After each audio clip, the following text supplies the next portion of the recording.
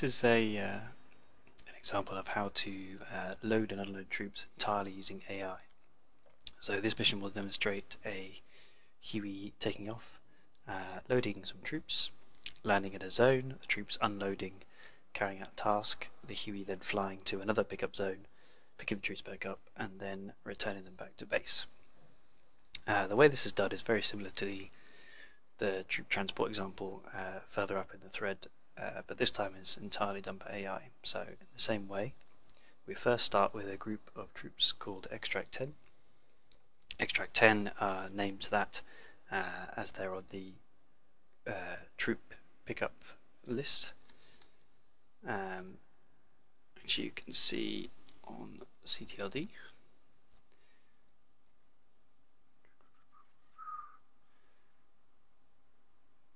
There we go. So they're on the extractable groups list, which means that CTLD can interact with them.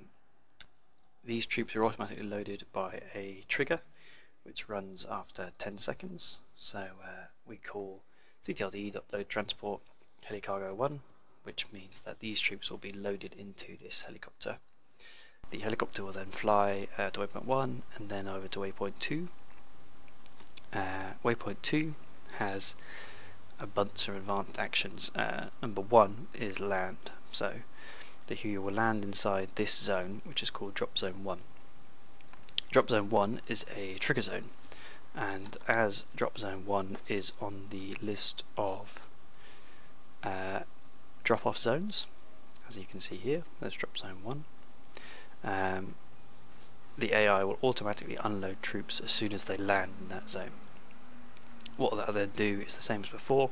It will activate this second group, deactivate the original group. The second group will then go about their task, which is walk to waypoint 1, 2 and 3 and then walk to a pickup zone. The trigger for that is in the mission. I'll just talk through it again here. So this is the trigger, group in zone. The troops will, when Extract 10 are dropped inside Drop Zone 1, it will trigger this trigger. The trigger will send a message which says extract group in zone into waypoint. It will trigger a signal flare. It will also deactivate extract group 10 and activate extract group 11, which means they'll then walk their path and then head to the pickup zone. Going back to the Huey then has another advanced task of orbit.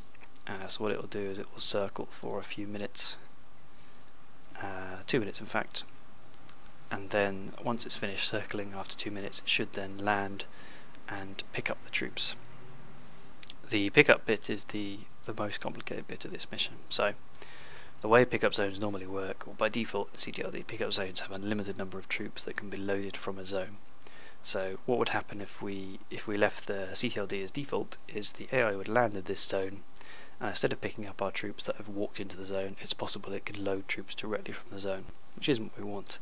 So what you need to do is edit CTLD. So just open up CTLD in a text editor, Notepad++ or something like that, and head down to the pickup zones. So here are the pickup zones here. So by default, CTLD looks like this, where pickup zone 1 has blue smoke. It has unlimited number of soldiers, -1, which is what is said here. -1 means unlimited.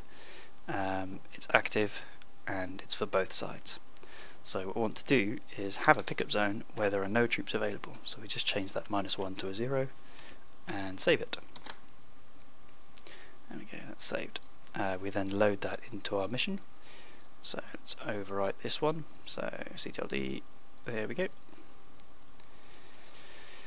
Now we've got our updated CTLD. So what that'll now mean is when that helicopter lands inside pick zone 1, it will automatically try and pick up troops. As there's no troops to pick up from the zone, it will only pick up the troops we send to that zone. Again, once it's done that, after it's waited for a minute or so, we'll then go to waypoint 3, waypoint 4, and then land at Drop Zone 2.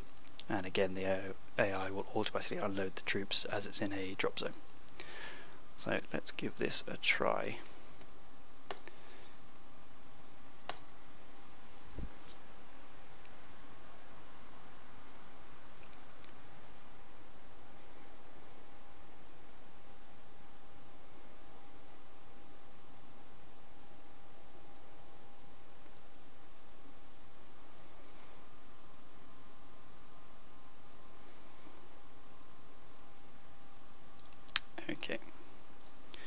So let's start. So after 10 seconds these troops should be loaded by the helicopter, and the helicopter will then take off and do its mission.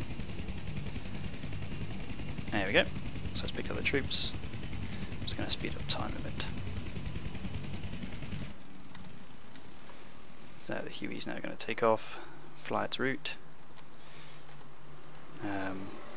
It's completely ignored my waypoints, and it's going a little long way around, but never mind, it will get there eventually.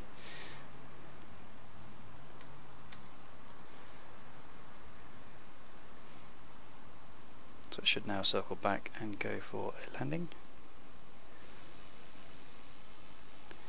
There we go. So he's moving into land now. So again, as soon as this lands, it will be landing inside drop zone 1, so the troops it's carrying will automatically be unloaded, triggering extract group 11 to appear and head off and do their mission.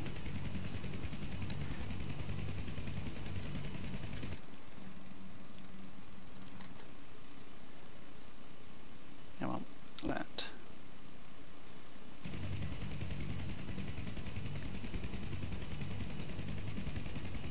There we go. So that's triggered that trigger. You saw a little flare pop out which we had just to show it was working, and off they go to do their mission. So that just consists of running about. So let's speed time back up again. Our helicopter's got an orbit task, so it will just fly around for a bit. And hopefully I've timed it right and it should come and pick up the troops.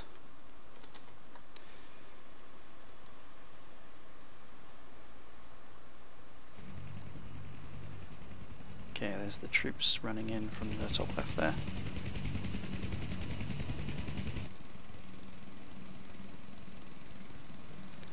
And again, as it's now in a pickup zone or pick zone, it's always trying to load troops. So as soon as the troops get in range of being loaded, they'll appear inside the helicopter.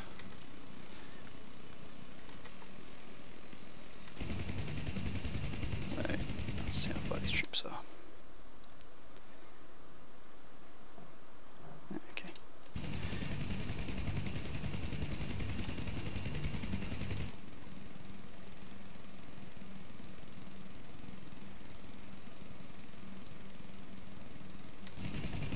There we go. So they've become in range and not being picked up by the helicopter. The helicopter should now fly the rest of its route, which is then returning to base once it's finished waiting on the ground for a bit. There we go.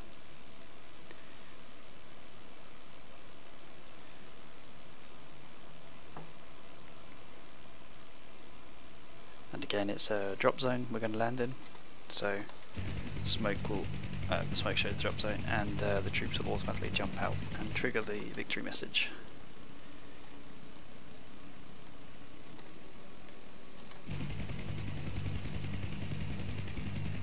And there we go, mission complete. So that's just one of the ways you can get AI to do an automatic troop load and unload. As I say in the description above, you don't necessarily need to make it this complicated, because it's an AI doing it. You could spawn troops whenever the AI touches down, or use triggers and flags to do other actions, but this actually shows a helicopter